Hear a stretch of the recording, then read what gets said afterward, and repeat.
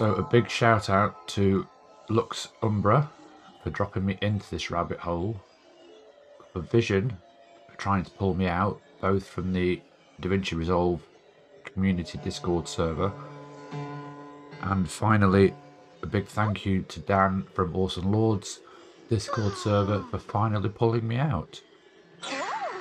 I give you this text that randomly changes angles for each new subtitle. Enjoy. I'm going to send it over as a fairly basic package. You can make it your own by changing fonts and colours and all that kind of malarkey. Cheers! Okay, so this is the sort of original promo timeline thing.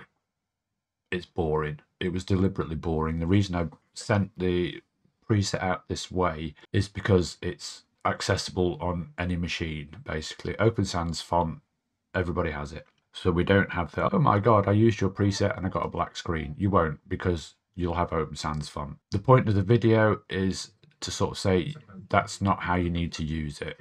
What you need to do, right click, go to import bin and look for this temp scdrb. Click it and open. That will open this temp SC folder. Inside you'll find a vertical and horizontal sized preset, but they're boring. Like I said, it's Open Sans font, it's nothing spectacular. So what you need to do is make it your own. So all you do, drag a copy from the temporary folder onto your timeline. Now you can do what you want to this, pretty much. The only thing that I will say is at no point screw with this, because if you do, it will break. So ignore that completely. Go to the shading tab. Actually, stay on your text page first. Pick the font you like. So I'll go with Rubik because I like Rubik. Set your font up. Go to the shading tab and start playing with it. Make it how you want it to look. So you might want a different color font. You might want to add an outline. You can change your outline settings. You can change the outline color.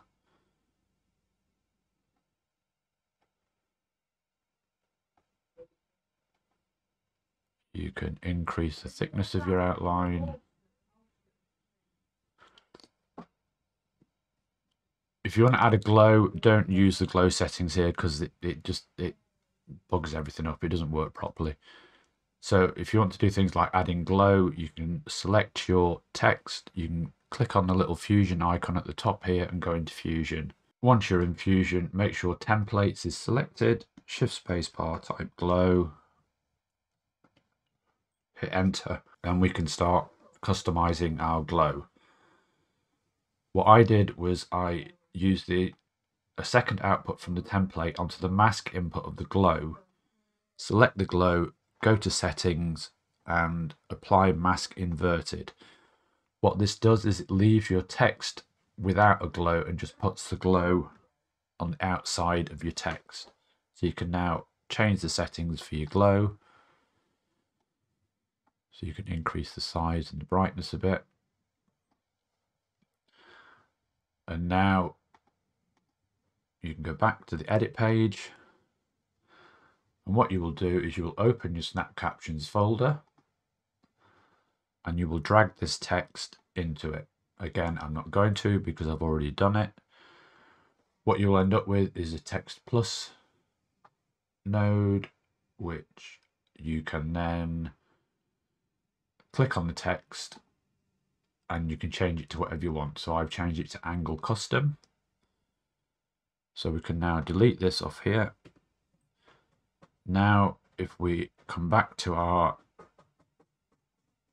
video, we can delete the boring captions, go to Workspace, Scripts, Comp, Snap Caption, and we can select our custom angle text and generate.